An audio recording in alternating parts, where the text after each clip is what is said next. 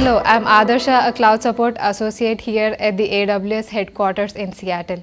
Sometimes customers ask me how to modify system-level parameters for an RDS instance to tune their workload. I tell them that they can set these parameters directly using commands such as set.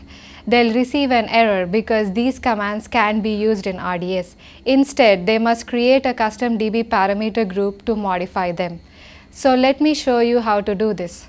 So let's create a DB parameter group. After signing into the AWS Management Console, we'll navigate to Amazon RDS console and select the desired region.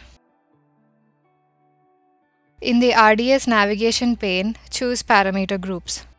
On the top right corner, select Create Parameter Group. In the parameter group family, select your desired engine version. For example, MySQL 5.6. In the group name, enter the desired name for the parameter group. In the description, enter a description for the new parameter group. Click Create. Now let's modify the parameters in the custom DB parameter group. From the Amazon RDS console, choose the parameter groups. In the Filter Parameter Groups field, enter the name of the custom parameter group that you created. Now let's select the parameter group. Choose Edit Parameters. Search for the parameter you want to modify, for example, Max Allowed Packet. Now select the parameter and enter the desired value. Choose Preview Changes and then verify the setting. Choose Save Changes.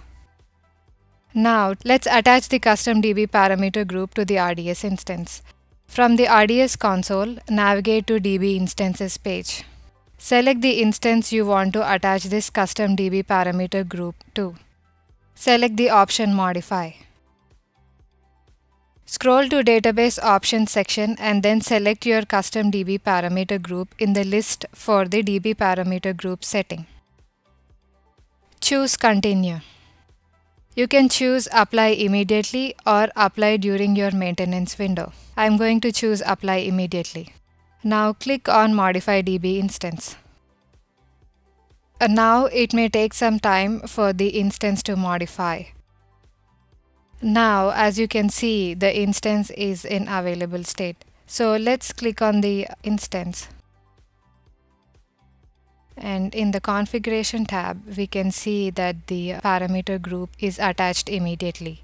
However, the RDS console displays the status as pending reboot, and the parameter changes are not applied immediately. This means that to apply the parameter changes, we must manually reboot the DB instance.